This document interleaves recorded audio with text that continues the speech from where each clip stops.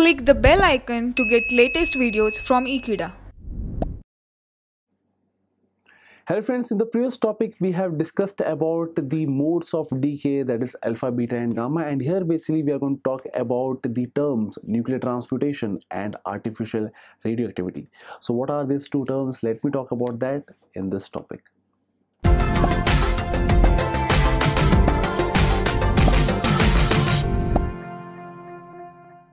So friends, let me talk about the nuclear transmutation first.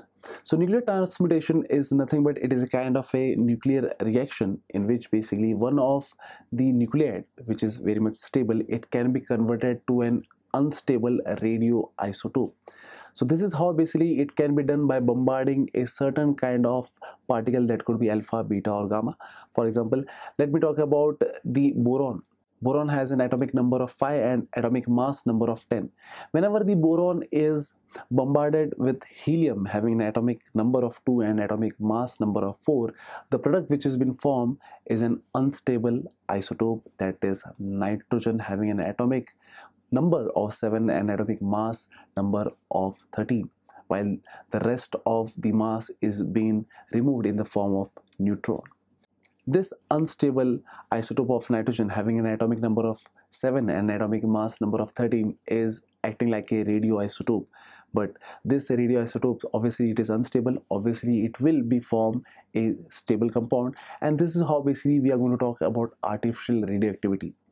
The artificial radioactivity is nothing but the transformation of this radioisotope to another nuclide by giving out another particle. For example, the particle that has been produced, that is whenever a boron is bombarded with helium, so the particle which has been produced, that is neutron, as well as the main product which has been formed, that is radioisotope of nitrogen. So the same nitrogen, it can be transformed into another nuclide, that is carbon, having an atomic number of 6 and atomic mass of 13 by the elimination or by the removal of the positron.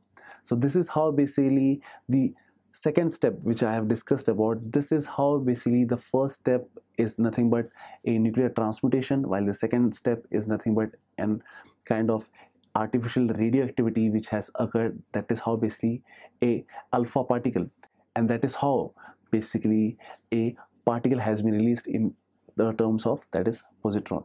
And that is how basically these are the two terms, that is nuclear transmutation, and so therefore these are the two terms, that is nuclear transmutation and artificial radioactivity. And that's it.